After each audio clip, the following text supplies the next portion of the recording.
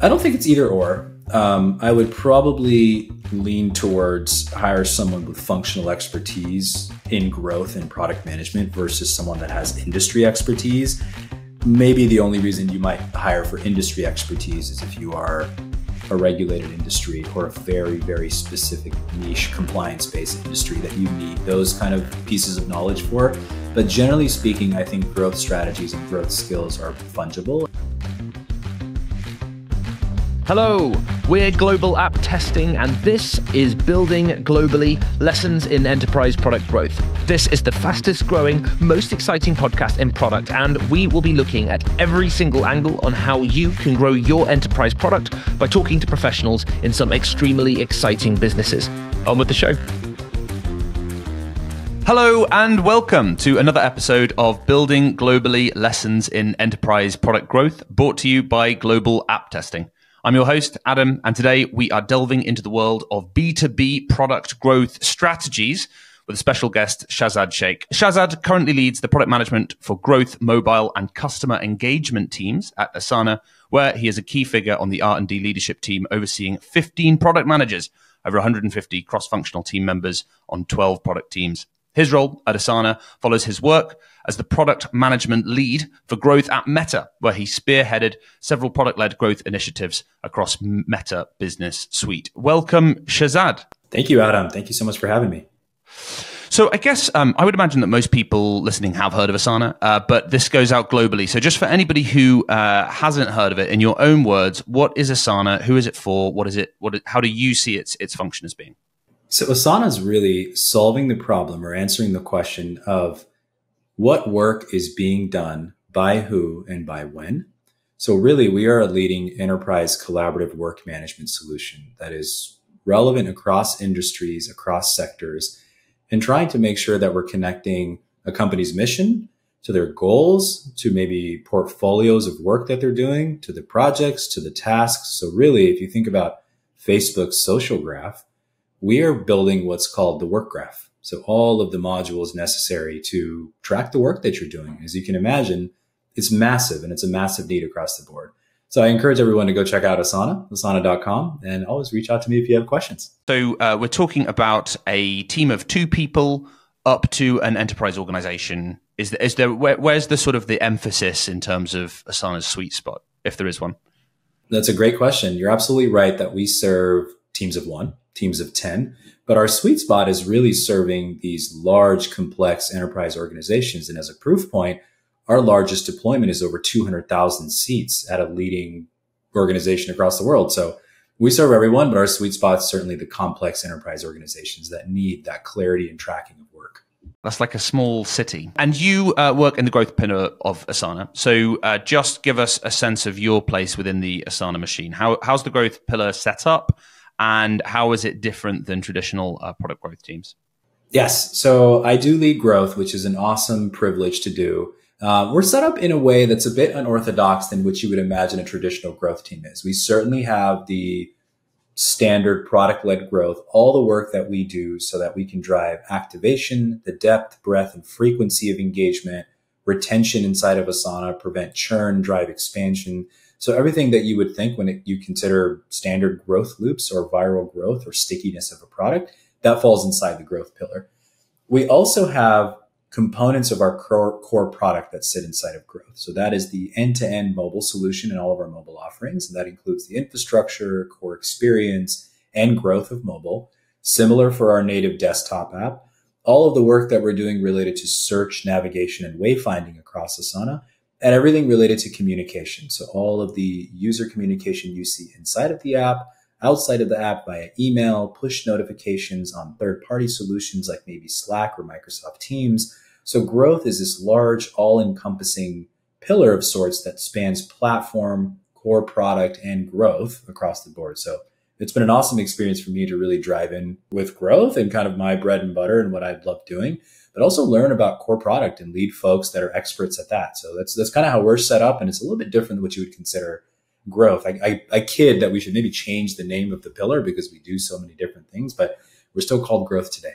Yeah, I mean, it sounds a little bit like you just described a sort of a large product management team across all of the different things. What is the advantage of describing that as a growth team? Why is it framed in the way that it is?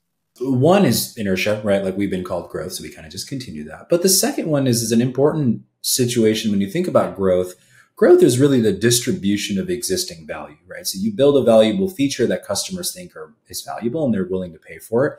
And then a growth team kind of comes in horizontally and makes sure that that value is distributed through discoverability or enhancing the way that something works or making sure folks are getting in the right funnels at the right time. So really combining those two is no different than what you would consider standard growth, right? So I think folks that are tried and true experts at growth should be tried and true experts at not only the distribution of value, but creation of that value, and vice versa. Folks that can create value should be experts at distributing that value. So we've kind of taken that literally and make sure that our teams are not only building 0 to 1 valuable features for our customers, but are also experts at making sure that distribution happens. So I think it's a combination of, it's kind of been that way. So we continued that. But more importantly, like we have this fundamental belief that value creation and value distribution should be sitting right next to each other. And can you give me a sense of, because we obviously sort of set up to have this conversation, which is about product growth specifically. I wonder if you could give us a kind of quick snapshot of what current initiatives, what you think is important to growth at Asana right now. What is it that is driving growth in Asana? Where is it? I mean, it sounds like you wear a lot of hats beyond growth, but if you're wearing your growth hat, where would you put your emphasis and your focus for kind of maximum outcome? Give us a sort of a flavor of the strategic growth landscape for Asana. I think there are 3 things that are most important to me today as I think about growth of the product and therefore growth of the business. The first one is how fast we can deliver value and how fast we can get customers to that aha moment so that they realize Asana is the tool and the solution for me. So that's everything from the early onboarding experience to user education, to really learning and orienting yourself in the product. And a lot of that, we're thinking about how we can supercharge with AI, right? Even though that feels like a buzzword or a hype across the industry, the truth is this is a wave of innovation that can really accelerate time to value, and we're taking advantage of that. The second one is retention. And that sounds like a standard thing we should be thinking about, but it is so important across the board because not only do we want to deliver value immediately and as fast as possible, we want to make sure that value is maintained throughout. So retention for me, be it making Asana a habit or making Asana a key part of the enterprise tech stack, is something that's really important to me and the entire team. And the third one is, what does growth mean as we move up market and serve enterprise customers? And what I mean by that specifically is that enterprise customers are different in their growth in the sense that they want more control. They want more visibility and understanding of what's happening. So the playbook that might be written is, hey, drive viral growth and make sure people are inviting all of their teammates and spreading across the organization. But you go to the IT admin or the buyer and they're not happy with that because they don't have control over their budgets. So we're really trying to think about how we deliver value to users, how we grow our user base, but at the same time, how we're partnering strategically with the folks that are buying the software and making the decisions so that they have control over their budgets, they have control over their deployments. So really the difference of learning and understanding how to expand within these enterprise customers and drive that enterprise growth is also something that's top of mind for me. You work at Asana presently. You used to work at Meta, also in a kind of growth-focused role. And one of the, I think, struggles sometimes when we talk to people who are focused on growth in product is that products are often very specific, and that therefore you can get right into the weeds of individual user problems and the individual demands, therefore, that has on a specific product in a specific context. I wanted to kind of get a sense of how fungible product growth strategies are, how far they can be transferred. And with your permission, I'd love to do that by basically comparing some of the ways that you've thought about growth at Asana with in your previous role was Meta. So could you just give us a kind of sense of how the role was different, how the strategy was different? If you're a product manager and you're sat down in front of the CEO and the CEO says, right, we need to grow the product, how is that different for a business in Meta versus Asana? And crucially, how is it the same? What are the similarities between those two? I'll talk about the similarities first. And for context, when I was at Meta, I worked on a B2B solution for ads, right? But also outbound marketing, both organic and paid. So the solution I worked on was called Meta Business Suite, which was essentially kind of the central place or central solution where small and medium businesses could come and do all of their outbound marketing. So posting, be it stories or photos to their feed, advertising, messaging, transactions, commerce, so everything in one place across Facebook, Instagram, WhatsApp. So really it was serving businesses. So there is some similarity in the sense that when you're serving businesses, there is a little bit of a difference on B2B versus B2C. But more importantly, the similarity is that if you think about it, B2B has become so consumerized that even at work, when you use software, you expect it to be a delightful user experience. You expect there to be a little bit of emotion in the product. You also think that, hey, there should be a profile picture, maybe an avatar, maybe a feed. So when you're at work using software, you're not interested in the clunky software that was created 15 or 20 years ago. You want that software to feel like what's on your phone today, like Instagram or TikTok or some consumer app that you use every day. So the similarities are as such that irrespective if I was working at Meta or Asana, my end user is the same. It's a person at the other side that wants value and delight from that product. So there was that, but I think there are differences, right? So when I was at Meta, the business model was essentially all products drive engagement, which ideally lead to, for businesses at least, incremental advertising revenue. So it wasn't a subscription product, right? There wasn't necessarily if you're not getting continuous value from it, you're going to churn. Well, you probably still stay on the product because there's an organic component to it. You still will probably post to your feed. You probably will still create stories. And eventually we could monetize you and ask you to create ads, thereby generating incremental advertising revenue. At Asana, it's a little bit different, right? Like we are a subscription-based business. We sell seats and we have to work hard to maintain and retain those seats. So the business model and the approach is different. We have to deliver value continuously and in a different way. I think the other thing is the level of scale that you're working on. And I alluded to this in my previous answer around working in the enterprise. At Meta, the scale that I was working on was 90 to 100 million monthly active businesses. So the tactics were a little different. I could experiment very quickly and my teams could get statistically significant results from an A/B test within a day or two. And then we made decisions based on that. At Asana, it's different. Our user base is not that large, right? And that's by design. We are an enterprise B2B SaaS company. So we have a smaller user base, right? So the X million users that we are working with, you can't always get statistically significant results in an experiment that fast.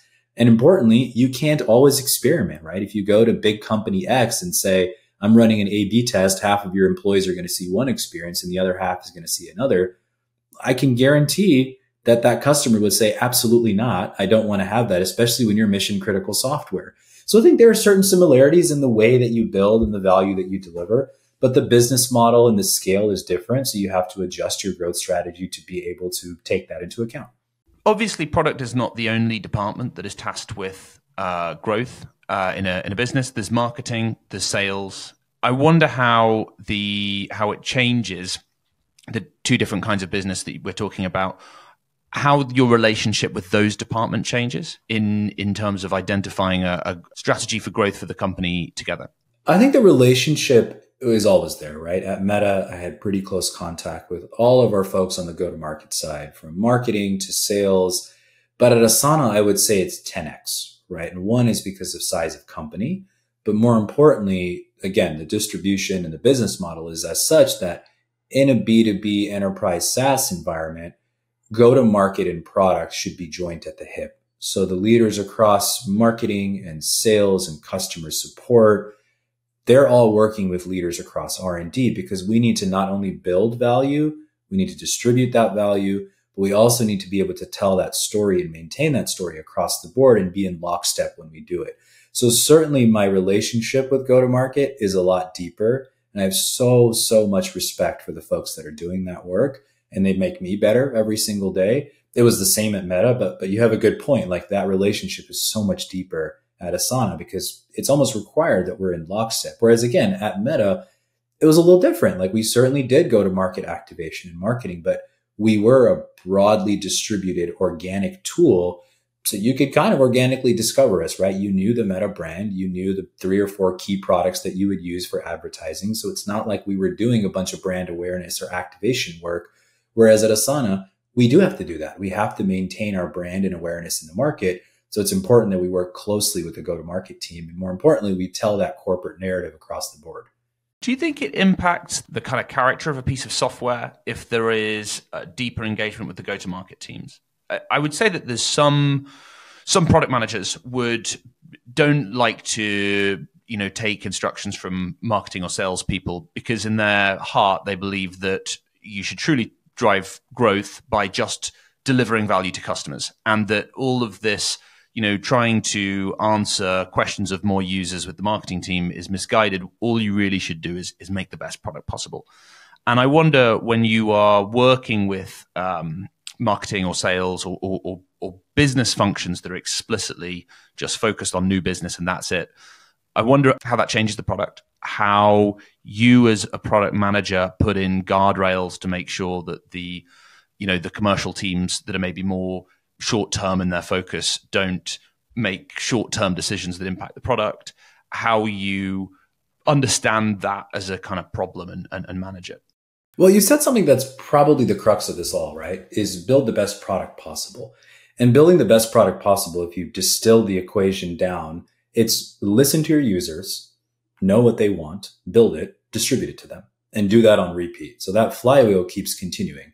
Now, the first part, listen to your users, I think comes from everywhere, right? So the commercial teams that are working on go-to-market, be it marketing or sales, these folks are with customers every single day. Now, so is R&D, right? So we are spending our time talking to users, talking to customers, so we understand their needs, but so is marketing, right? Marketing is out telling our corporate narrative, making sure that customers are hearing what we want to say, and then also getting feedback from them, right? Be it through corporate events or just conversations they're having with other leaders. And sales specifically, they are spending time with customers every single day to understand their needs, to understand maybe where they're not happy, to close new deals.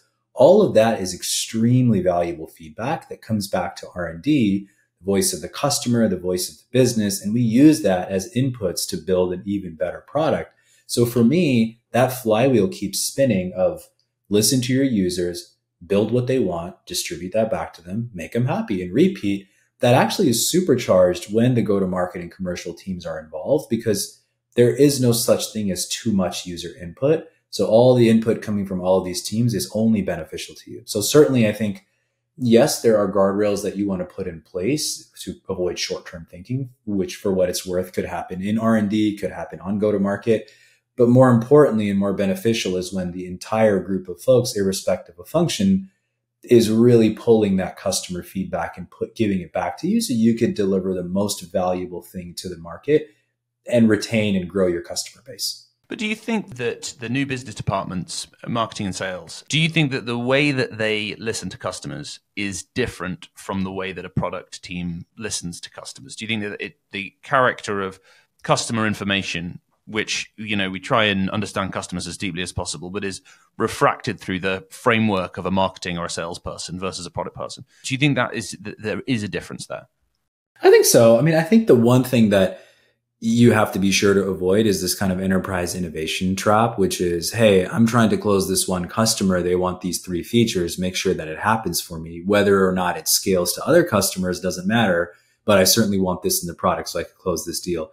Of course that happens, right? We serve big customers and they have needs that are maybe more specific than other customers. Those are decisions that we have to make, right? We are building a business, we're growing a business, and sometimes we say yes to those things, sometimes we say no, but you have to be principled about it. So yeah, I think there's certainly things you have to watch out for, enterprise innovation trap being one of them. So there is probably like that short term versus long term versus what's specific and what scales that you have to notice. But I would actually go out on a limb and say that's not just go-to-market teams, right? When we talk to customers, R&D is equally incentivized to make sure that deals are closing and the business is doing better. So sometimes even we will push to say, hey, we'll build this custom piece of software to make this customer happy, which again is not a bad thing, but it's just something you have to make calculated decisions on. So I think the answer to your question, I'll answer like a product manager, is it depends. It's a yes and no answer. Imagine if I were a head of product and I was hiring a head of product growth. One of the themes has been fungibility. If somebody is hiring a director of product growth, do you think there's always a trade-off between like in industry expertise versus expertise in the kind of role. And I wonder where you would put the emphasis if you were in that. Is it better to hire somebody who knows a lot about the specific problems that you have in your specific industry, or is it that product management skills are kind of broadly applicable and that you should hire the best possible product manager from a completely different industry?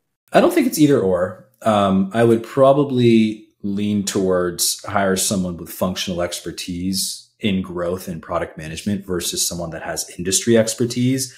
Maybe the only reason you might hire for industry expertise is if you are a regulated industry or a very, very specific niche compliance-based industry that you need those kind of pieces of knowledge for. But generally speaking, I think growth strategies and growth skills are fungible. And it goes back to my earlier point that whether you've done B2C or B2B, it's kind of the same now, right? B2B has a lot of consumer flavor in it. And the growth is very similar in how you drive growth, and that bottoms up adoption across an employee base in B2B is very similar to how you would drive viral growth for any sort of consumer app. There's a little bit of nuance when it comes to enterprise growth, kind of like I mentioned earlier, that maybe folks want to understand when they're hiring their first head of product growth. But I think the tactics, the strategies, and the direction stay the same. What I would say is really important bringing on a growth leader or evaluating someone that is going to be responsible for product growth is that growth is addicting when you see numbers go up and to the right. And when you see green on experiment results and you want to ship and go. And that's awesome. And you should do that. But I always say that growth and quality are not zero sum. So the user experience, the long-term compounding effects of the work that you do in experiment and the small optimizations that you're shipping, those things will have an effect on your brand, and those will have an effect on how people perceive your company and your product.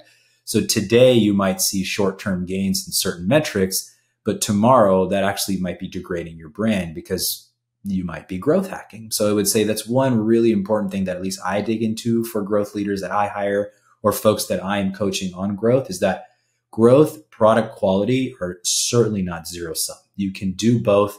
You can deliver a delightful user experience that's amazingly valuable, but also grow your product from a metrics and business perspective. So doing both is really important. And just to sort of spell that out, so everybody wants to grow their product. There's a risk there that actually by taking rapid product actions, you're going to create quality issues that are going to alienate groups of users in the long term. How do you protect against that at Asana? We have guardrails in place. I think from a metrics perspective, certainly, like if we are building something that wants to drive up activation, we don't want to fill the funnel with, folks that are going to be short-term retained and then drop off later. So I think from a quantitative perspective, we have guardrails. More importantly, we have a set of design principles that prevents any sort of deception or dark patterns across our product so that we could maintain our brand value and the value we deliver to customers. And I think it's also an ingrained thing across our product leadership team that we are optimizing and building for the long term. And we have our customers in mind always. So any short-term gains today are not necessarily going to be those that are sustained. And we look at experiences consistently to see if they're still meeting our quality bar. And I think our friends in product design, our friends in data science, across the board in R&D, we have a shared understanding of what it means to have high quality product, what it means to ship high quality product. And then at the same time, what is required of us in terms of product and business growth. And we're effectively playing guardrail and balancing act with checks and balances with each other as we build and ship. So I think there is no perfect science in any company. And at certain times you will make a mistake and maybe ship something that wasn't as valuable, but drove short-term growth, or maybe not ship something that could have driven long-term growth, but you were hesitant because you were concerned about it affecting product quality. But you make the calls, you learn from the outcomes, and then you iterate. And I think we're very good at doing that at Asana. And it's been a pleasure to see that. And more importantly, it's been a pleasure to kind of learn that from a lot of leaders at Asana. Just sort of staying on teams and functions, is there any advice, general advice, that you would give about building a product growth team? Like anything beyond how to hire that first manager that you have noticed or that you've learned in the years you've spent in this industry that you think is important to get right? I think I'll preface with saying that any of the stuff I say is probably not just limited to growth leaders or hiring product managers for growth, but they certainly are very important when you're talking about building a growth team. The first one is applicable to all PMs, but very specifically to growth, is that bringing clarity to ambiguity. You don't always know the problem that you're trying to solve. And maybe it's just, X metric is down, or we're not doing so great on retention. A leader or a very senior product manager should be able to take that and go figure out the exact problem that's trying to be solved, potential solutions, trade-offs, and how we're going to approach execution. So certainly that skill is extremely important. The second thing I would say is fluency in data. And again, that sounds very cliche, but the importance of it is a lot, right? So you have to really focus on how can you take quantitative measures and the right ones that are a proxy to customer value and user value, and then optimize for those, for the right ones to go up and the right ones to go down. And importantly, maybe calling out some that are not actually a proxy to customer value. So maybe you're measuring a metric that doesn't actually do anything and it's a vanity metric. And having the knowledge and being able to call that out is important. The third, I would say, is something I mentioned previously that I feel very passionate about, is that there is no such thing as a growth product manager. I think it's a product manager that's really good at driving distribution and growth, but that product manager is a product manager first and foremost, which means they understand the value they want to deliver to a user and a customer. They are the advocates of that user or customer, and then they build that value, and then they distribute that value. And maybe they're an expert at the distribution of that value, but certainly they should first and foremost be an expert at building that value. So that summarized means that a core product manager versus a growth product manager, I actually don't think those two things exist. That distinction is not real in my head. I think it's you are a product manager and today you are working on growth, and that's okay to do. Tomorrow you might be working on core product. So those are, I'd say, three things that are principles that I keep in mind as I build a growth team or bring on growth leaders. I've got a bit of a kind of horrible interview question in front of me. And I will say that I actually stole this from a Lenny Drychesky, an article where he was asking heads of product their favorite interview question. So it is literally an interview question. The question is, if you were coming in to a business as a head of product, what would you actually need to know to calibrate the growth strategy correctly? What would be the things that you think would be attributes of the product that would be important to helping you identify what would be the most suitable way to grow that product? I think digging in, there's a few fundamental questions that I think are very obvious to understand. Like, what space are we playing in? Who is our target customer? What does our traditional growth look like, right? Is it through product-led growth? Is it through sales-led growth? Is it through a combination of product-led sales? It's really understanding what go-to-market motion has worked or what go-to-market motion that we are looking to start optimizing and going in that direction. And then beyond that, I would really want to dig into the learnings of the past. And maybe I'm spoiled in the sense that we did this at Meta and we've done it at Asana, in the sense that any experiment that we run, the hypothesis that we look to validate or invalidate, we do a rigorous process of documenting those learnings, be it 3, 4, or 5 years later. You can go back and see what has worked and what has not worked in the product. So I really want to kind of dig in and understand, like, what have we done in the past and what has been successful? Not taking that as Bible to say, like, those are the things that are going to work in the future, because of course, user bases start to mix shift, things change, but just understanding a little bit of the learnings from the past. And then from there, being very crystal clear on what our North Star is, right? Is our North Star incremental ARR? Is our North Star some level of engagement that we want to get to? Is it to get some sort of penetration in X industry or X market? So understanding kind of the direction that we want to go and then working backwards from there, right? So if our North Star from a growth perspective is, hey, we want to be a very, very engaging product and thereby drive retention so that we can drive, net dollar retention or net seat expansion is positive. In that case, I'm going to work backwards to understand all of the levers that need to be pulled in the product to make that a reality. Fantastic. Final question that we ask all our interviews. If you could take one person in product out for lunch, who would that be? And could you also tell me, do you describe the kind of lunch that you would like to have with them? What kind of restaurant you would want to take them to? Or maybe you would cook for them at home, I don't know. Yeah, that's a good question. The person that immediately comes to mind is Nikhil Singhal. I don't know him personally. He is the founder of the Skip community, or a Skip podcast that I listen to religiously. It's about kind of product career or becoming a good product executive. I'm a huge fanboy of Nikhil. So I would absolutely be thrilled to take him out to lunch and be able to kind of have a one-on-one conversation with him. For what it's worth, I consider him a career advisor, even though he doesn't know me. I listen to his podcast and essentially, he's like, it's my career coach.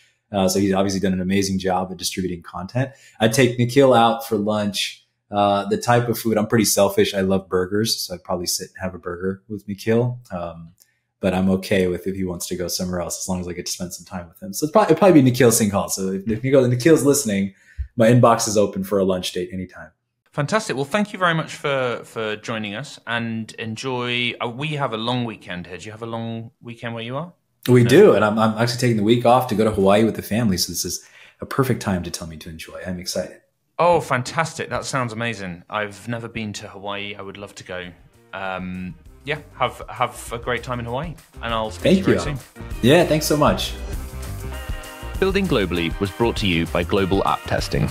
To find out more about how best-in-class functional and UX testing can help your product grow, head to globalapptesting.com. If you enjoyed what you just heard, click follow on the platform you're using right now. Building Globally is available anywhere you get your podcasts.